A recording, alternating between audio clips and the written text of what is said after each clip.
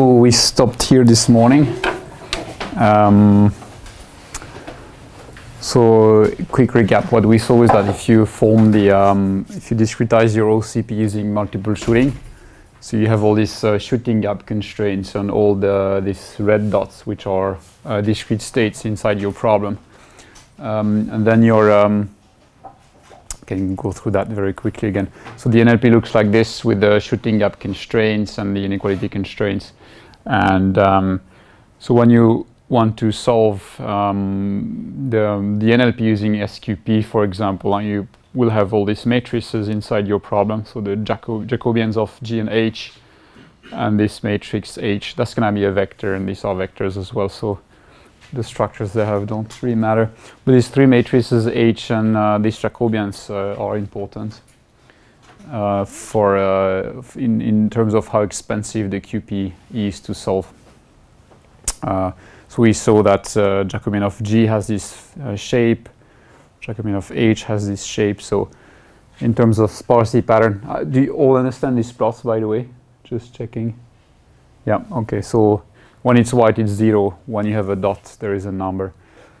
So yeah, this Jacobian is banded with this very specific structure. This Jacobian is banded with this specific structure. It's actually block diagonal, this one.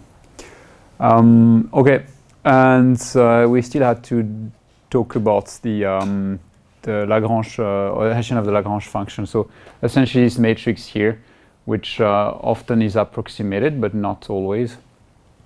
But if you use the exact Hessian, the shape it will have if you discretize the problem using multiple shooting. So recall that the Lagrange function, you can write it as a sum of functions that depend only on the primal variables at the time stage k. So this W is basically xk uk. Yeah?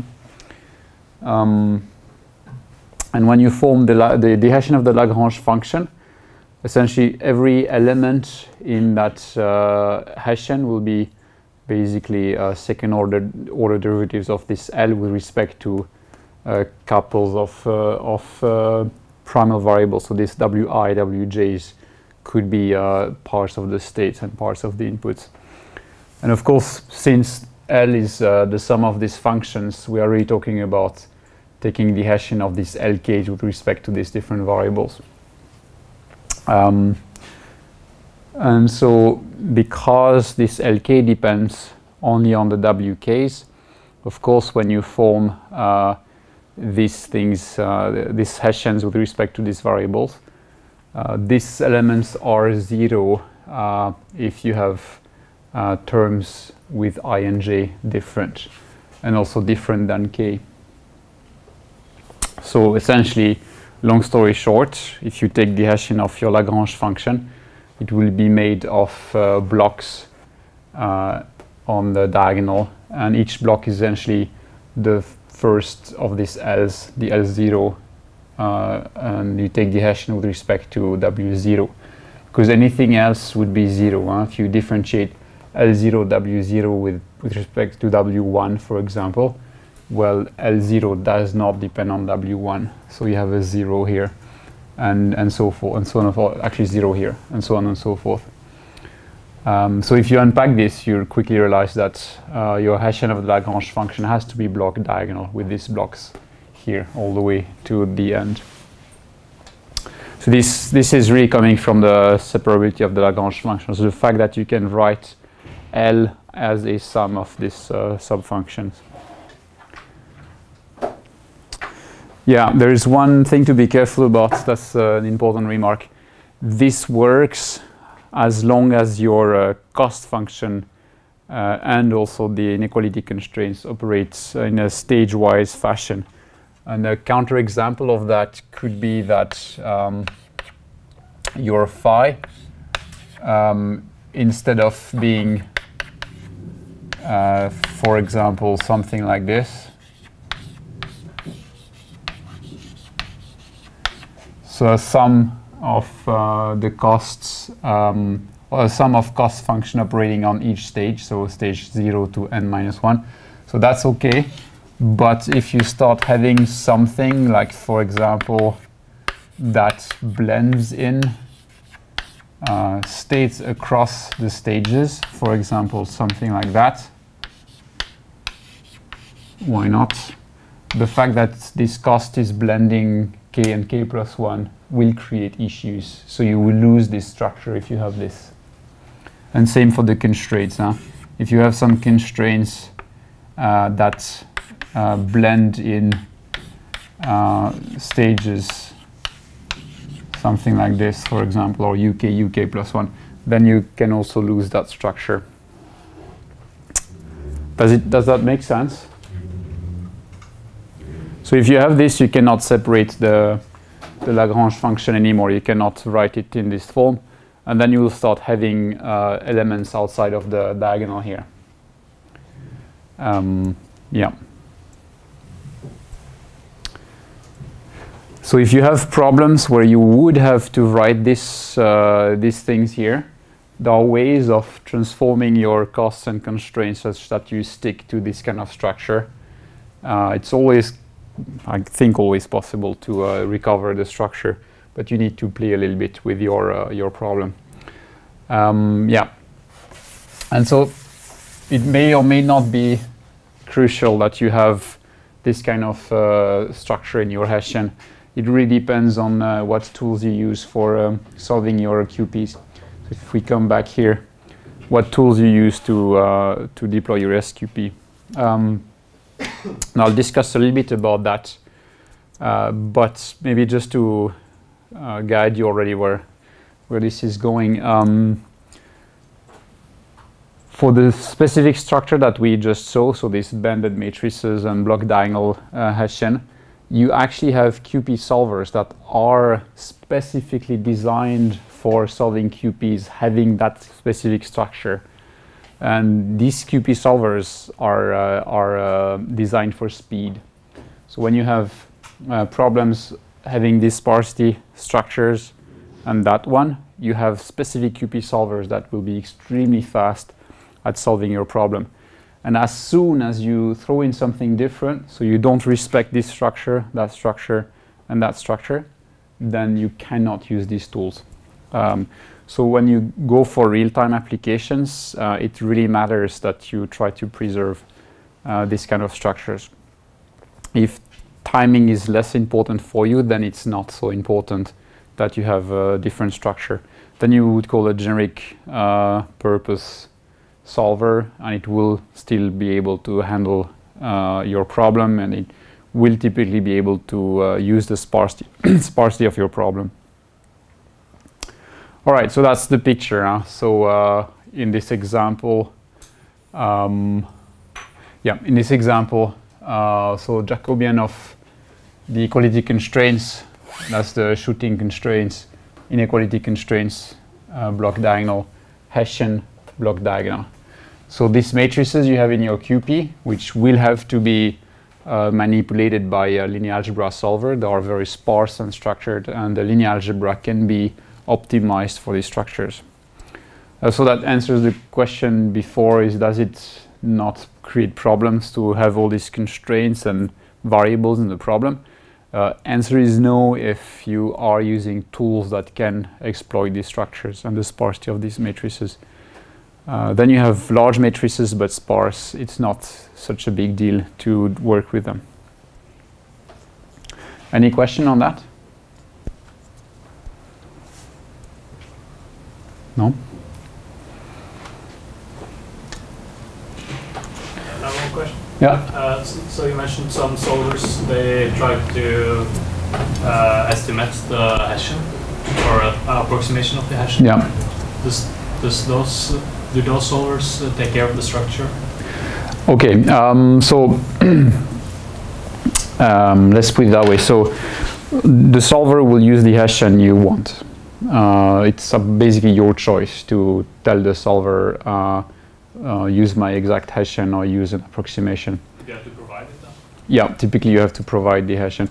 You may not see it depending on which code you use. Some they would do things in the background. You don't even know what they are doing. But if you use solvers where you have control on what's happening, you will be able to specify which Hessian you want to use.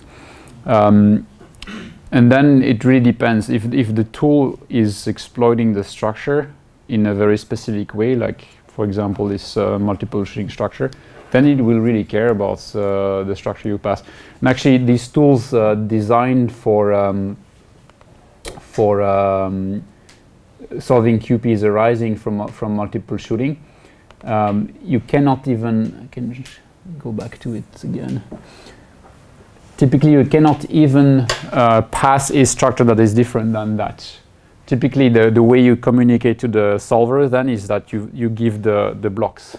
You're not allowed to pass anything else. So it's actually by construction assuming that you have this structure. That's very, very common in all these fast QP solvers for optimal control. Now, if you use a more like off-the-shelf solver, I'm thinking about IPOpt, for example, then IPOpt will be actually calling off-the-shelf linear algebra solvers like LAPACK and so on. And these guys, you can pass anything you want as matrices, but then they will basically spy on your matrices, register the sparsity pattern, find the pivoting to bring it to a good structure for a speed, and then memorize this and then use it over and over again. Typically, that's what happens. Even MATLAB does this nowadays. So in that case, it's less important that you have the right structure. Having said that, knowing that the exact Hessian is banded, it would not probably make much sense to give a Hessian approximation that does not have this structure. You're not supposed to have non-zeros outside of that. So if your Hessian approximation does not look like that, then it's a bit fishy. Yeah, speaking of that, when we talked about SQP and Newton, I think I mentioned the BFGS approach. I don't know if you remember. So BFGS is basically trying to approximate the Hessian numerically by essentially doing numerical derivatives, essentially. And BFGS tends to return a dense Hessian, so it will actually have numerical noise creating non-zeros outside of these blocks. That's nonsensical in a multiple shooting context. You're not supposed to have non-zeros outside of that. And in that context, BFGS is a bit ruining the efficiency of the linear algebra, because you'll tend to pass dense matrices to your linear algebra solvers, and they're not supposed to be dense.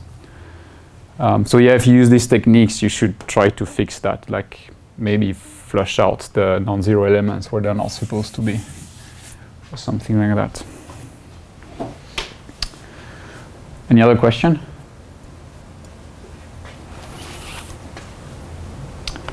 All right.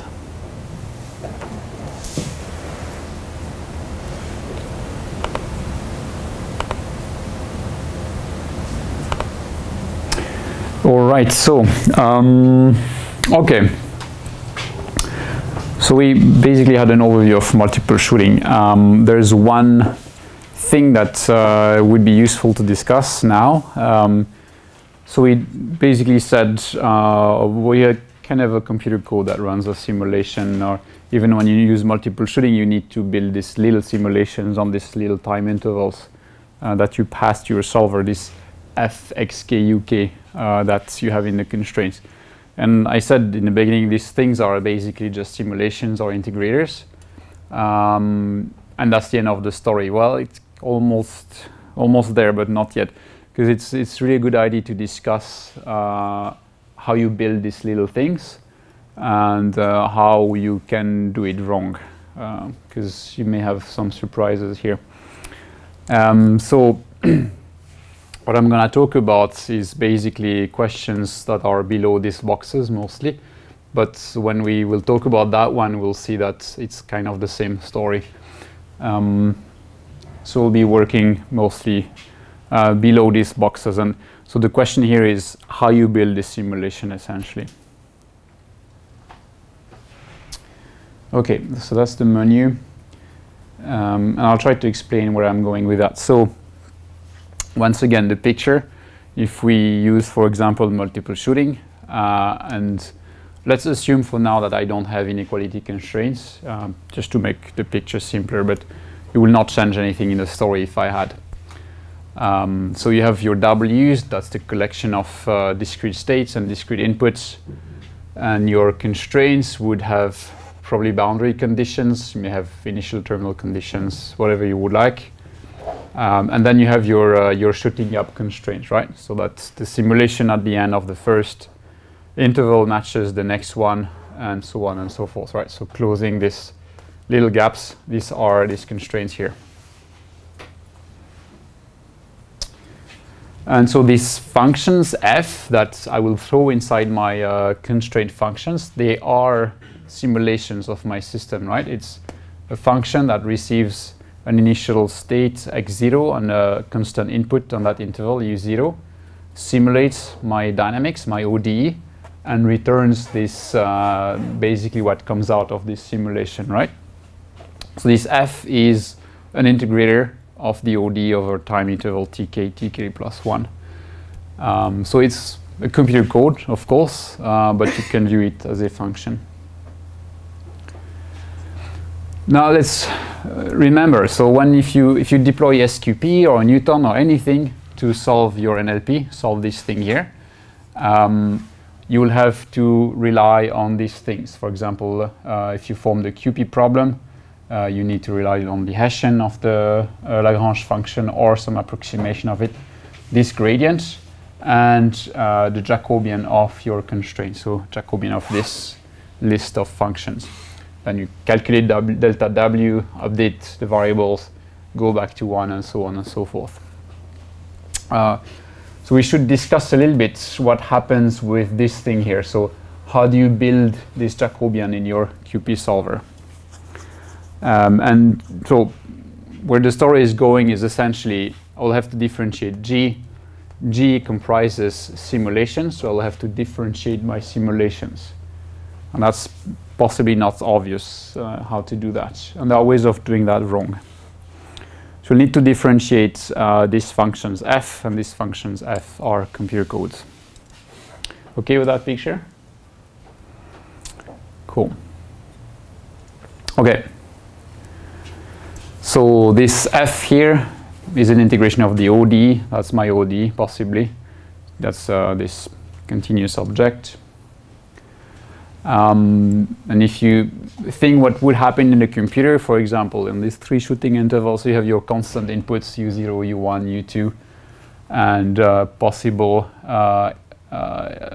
discrete states x0, x1, x2, and then your computer code will basically run this simulation. So you don't see it yet, but this is essentially many points that hold the trajectory of this system all the way to the end of this interval.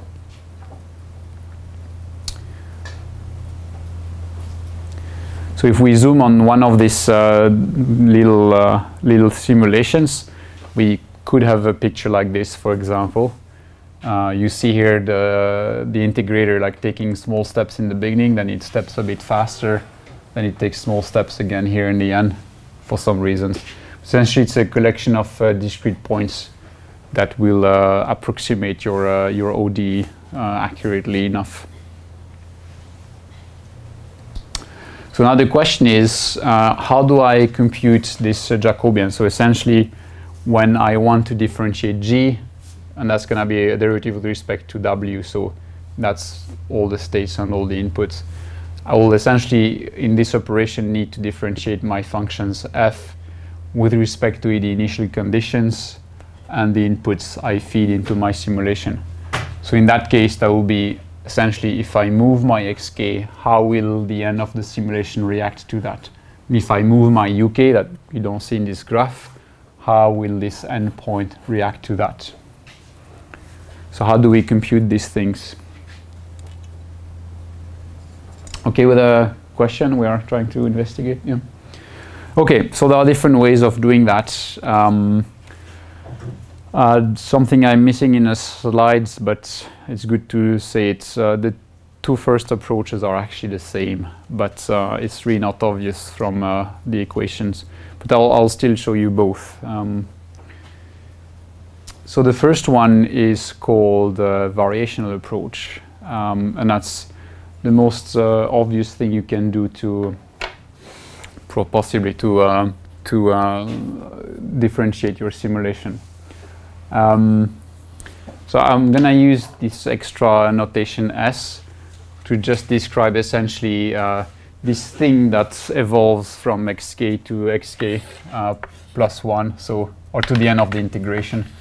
So xk is my initial condition for the interval where I'm integrating. And then I have a trajectory s of t that lives here on this interval. So this s is basically describing this little tail that I'm following in my multiple shooting. And s is defined by this really. So s respects the ODE and starts at xk. And this function f that I have, so that's the end of my simulation. That's what I would return to my my solver. Is really just essentially the end of the tail.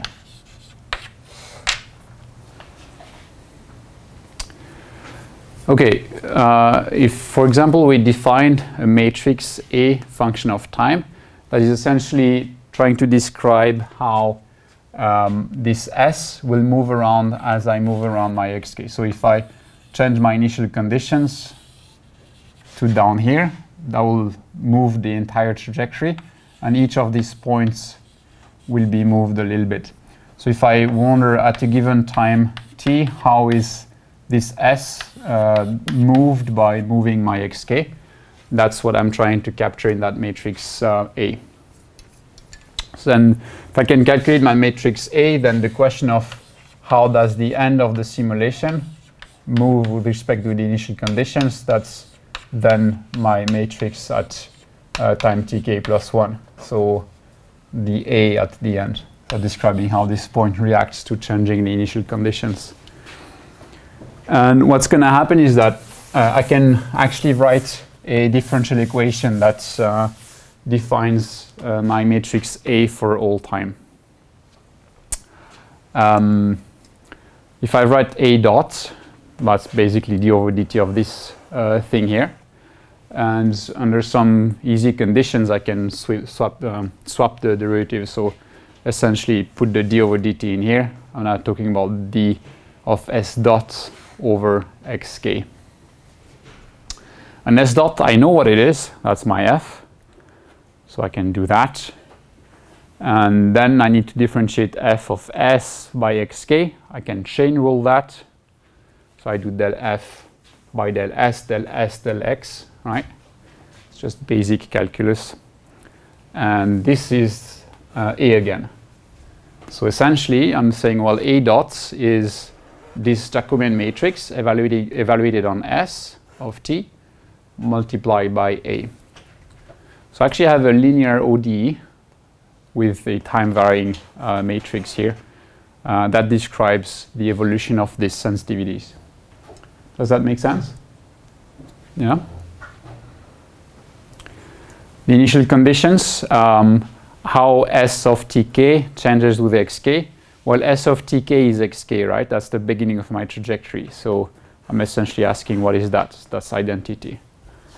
So essentially, I have an ODE that describes my matrix A of tk. It starts at identity, and then I have simply this ODE to integrate. So you can very easily write this down in a code. So the sensitivity of your simulation with respect to the initial conditions is given by A at the end of your simulation, and A is defined by, so you need to run, or you need to create your trajectory S of t, and once you have your S of t, you can integrate this this ODE here. It's a matrix-based ODE, but that's not a problem. Started at I and following this differential equation. So once you know your S of t, this Jacobian matrix, you can evaluate that at every time instant. So this would be a time-varying matrix once you know your S of t, and S of t is provided by the simulation itself. Okay with that picture? So yeah. The Jacobian on the bottom line, the DLF, is that one given by just taking the Jacobian of the model of the dynamic function? Exactly. With respect to x. Exactly. Okay. So yeah, that's a very good question. So how do you compute del f del s? Yeah. So you take your model equations, really like the equations giving you x dots, and you differentiate that with respect to the states. That gives you a matrix with a lot of expressions possibly in there. But if you plug in s for the state at a given time, that's a numerical matrix. And you can use it to evaluate this. And at every time instant, you recalculate this Jacobian on different s of t's. And you can process this integration. And the way you would implement that typically is that when you form a simulation of your little tail to evaluate the simulation of your system, you would integrate this guy and this guy together, right? So the integrator would have as a state S and A, and this guy would kind of live on its own, but you can run this the integration of A at the same time. So you can try to code that. It's fairly straightforward. Okay with that? Okay. To get the sensitivities with respect to the inputs, it's not very different. It's the same tricks. You can define a matrix B of time. That's the derivative of the trajectories with respect to the input. Here, U is constant. And then at the end of the simulation, B at final time would give you this sensitivity. And then it's the same story. So B dot is the over dt del S del U. I swap the derivatives. S dot is F, so I can plug it in. And then I do a chain rule. I have to be a little bit careful here. I have the direct influence of U on this function F and the influence of U on S and S on that function. So del F, del S, del S, del U. So now I have two terms actually that pop out. These things, I can evaluate them when I know my S, and this guy is B again. So I also have a linear ODE for B, with these guys being time-varying matrices that I can evaluate on my trajectories. The initial conditions, so the initial condition of the trajectory is fixed. It's given by xk.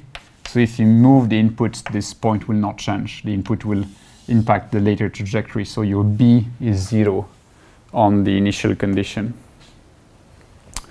So again, you have a differential equation that builds B, and you can do it at the same time as you process your dynamics. Okay with that? Yeah.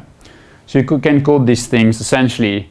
That's the way it would look like. An integrator with variational sensitivities. You would have you will process all these things together. So your integrator would hold all these states S, A, and B. S, the dynamics will be given by your model. The dynamics of A is del F del X times A, and the dynamics of B is del F del X, B del F del U, with these initial conditions. Yeah. And actually, if you some of the famous off-the-shelf integrators like CVOD and these things, if you call sensitivities on these integrators, they would usually do that. They would just append equations to the integrator and give you back these sensitivities. Yeah. You do this every iteration of the SQP? Yeah. And in every interval, right? So every of this simulation, TK plus 1, would be simulated with that. Does it make sense, or should I elaborate? Maybe I should elaborate. So if you go back to the big picture, your trajectory will be made of these things, right? You can remember the pendulum example where you have that. So this is one simulation. And in that simulation, I need to simulate that way. So I simulated the dynamics to actually build that thing here.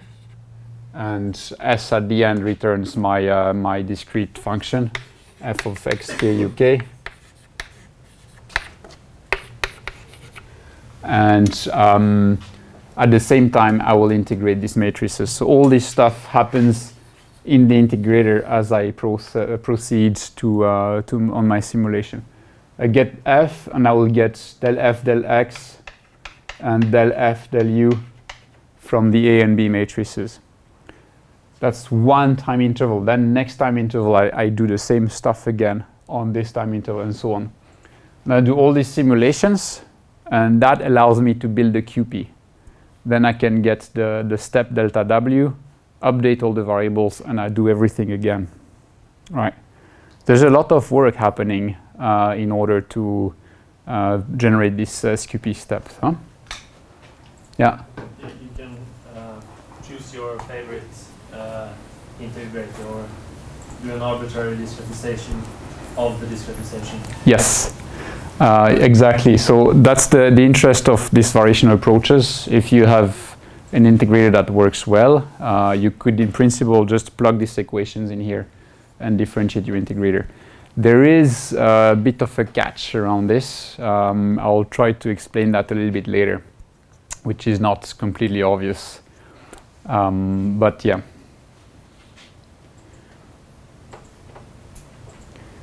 Yeah, so the integrator would, once you've integrated your trajectories, then S at final time, A and B, would return the function and its derivatives with respect to x and u. So that's needed in, to build the Hessian? And that's another story. If I have time, I'll discuss that. Building the Hessian is typically very, very expensive for multi-positioning approaches.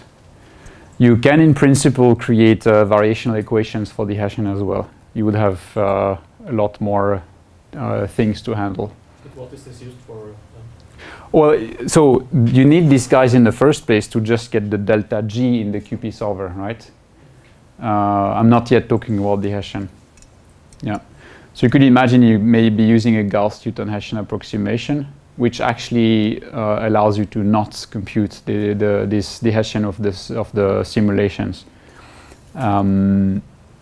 So you could skip that in some cases, but this one you can never skip. You would need to provide these sensitivities to your solver.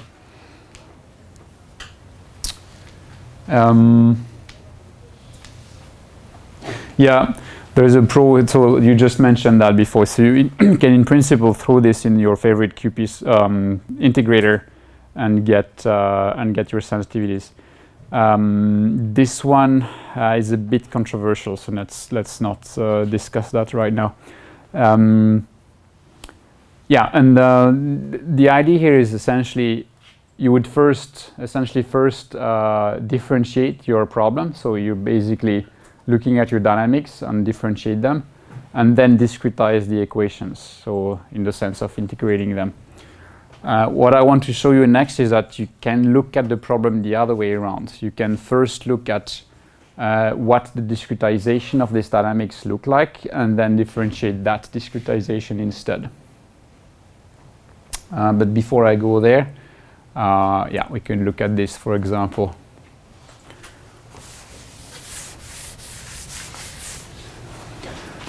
Okay, I just wrote a very simple OD. It's nonlinear, but it's just one state. And here I'm using the famous ODE45 from MATLAB, integrating over 5 seconds. It's a stable system, so it's fairly simple to handle it.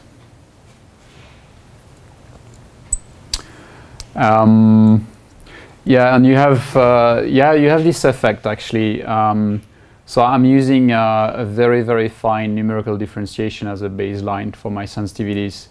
But you see here, as the integrator tolerance is relaxed, so that's like a coarse integration, a very accurate one, the sensitivities themselves also become less accurate. So you have an effect of the integrator numerical error on how accurate your sensitivities will become. I hope this picture makes sense to you. So essentially the fact that you process these equations in the integrator itself, the equations are exact per se, but the integrator is inexact.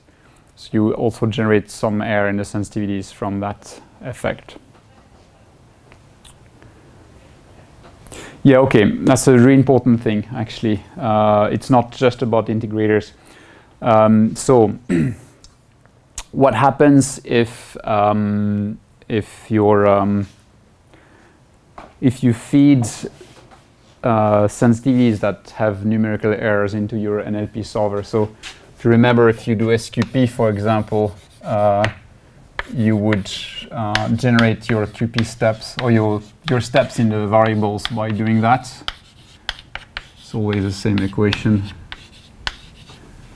And so let's say we have just equality constraints. So what happens if the matrix you generate here at the different QP steps, if this guy is a bit approximate, so it's not bad, but it's not very accurate. Do you know what happens if you do that? Yeah. It's very, very symptomatic when you do that to an SQP method. So let's imagine, just to make it simple, that I have just two variables, W1, W2, and let's say that the solution is here. And maybe I start my my SQP method over there. So if you feed slightly wrong sensitivities, what you will see is that it will converge very nicely in the beginning and seem to go very well. And if you remember your Newton and SQP theory, once you get close to the solution, you would normally converge even better. Like you reach this quadratic convergence region, it should just like nail it in a few iterations. Well, if you feed the wrong sensitivities here, coming close to the solution, it would actually start kind of like wandering around without never really nailing it. So you'll see your solver just like struggling at very close to being converged, but not getting there, just like kind of struggling around it. If you see that, it's very, very symptomatic of the sensitivities being wrong, slightly wrong. And what happens really is simply that you're very close to the solution, so it really matters that you're accurate in the directions that your SQP has to nail the solution. And if you give it noise in here, instead of finding the right step, it will actually always be a bit, like a little bit off and kind of always miss the target if you want. So in the context of multiple shooting, it's actually very, very common to see people making a small mistake here. Because they may not be very, very clean in generating the sensitivities of the simulation. So because the del F in your del G are a bit wrong, the old del G is a bit numerically wrong. And then they see the solver like converging very nicely, and then it just goes nowhere. So that's something to be careful about. And one way to fix that, if you don't want to go into the details, just make sure that the tolerance of your integrator is much tighter than the one you ask for your NLP solver. And if you do that, you'll move this problem beyond the accuracy you ask from your NLP, so you will manage to converge. Yeah. Any question about that? Yeah, I'll try to discuss a tiny bit more this, because there is a bit more behind what I'm saying here, but yeah, we'll get there. Okay, so that's the variational approach in a nutshell. There's a bit more to say about it, but we'll move on to another view of the same question. So the variational approach, essentially, you take your ODE and you build mathematically the sensitivities of the simulation, and then you process these equations numerically in the integrator. The second way of looking at it is called algorithmic differentiation. That's the main approach used in optimization for mostly computational reasons.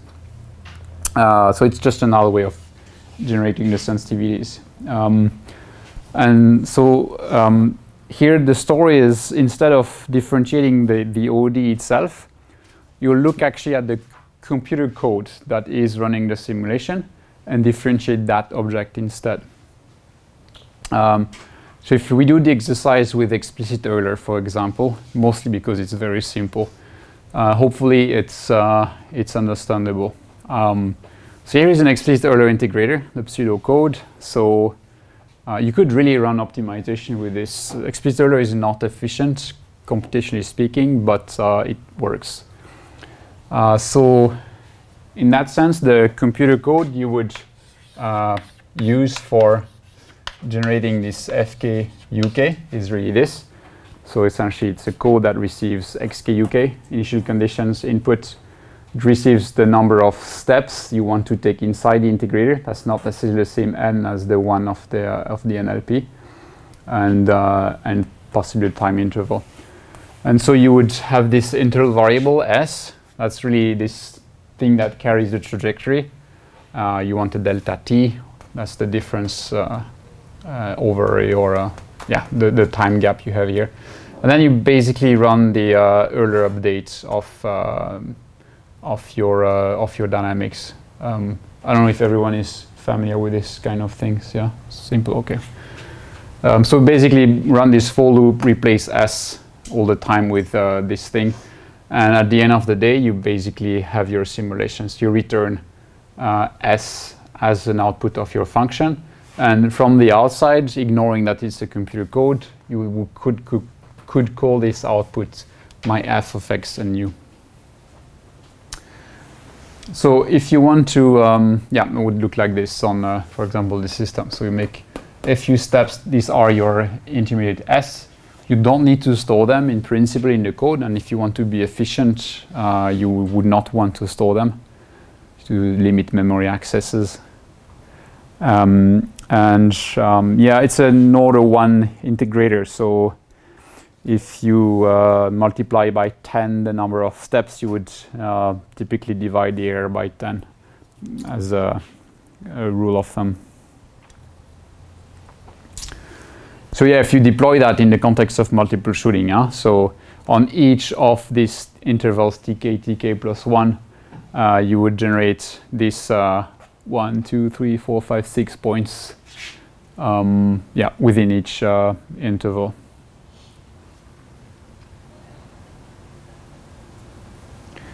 And then your constraints in the NLP solver would be essentially that this last point, which is coming as an output of this code, has to match that point. And so the NLP solver does not see that code per se. You have to move. Okay, have to move.